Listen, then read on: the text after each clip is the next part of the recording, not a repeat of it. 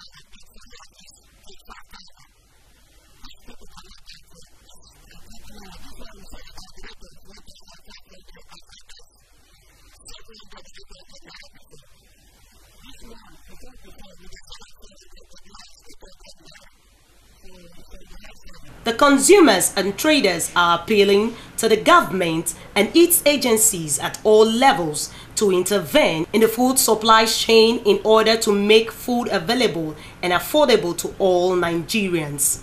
In Yenagoa, Gifts Ogbe, NTA News.